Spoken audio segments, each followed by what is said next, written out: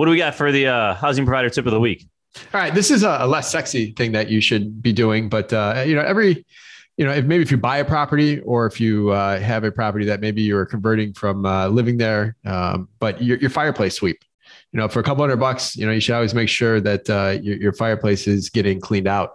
I see a lot of investors when they buy a property, and I'll stick my head up there and you can't see daylight.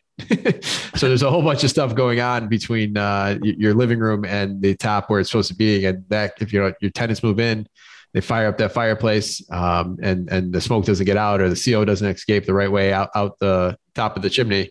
That's a big liability issue. So for a couple $100, you should always, at every couple of years, or if it's a new property, make sure that your chimney is cleaned and it's not going to be a liability or safety issue for your residents.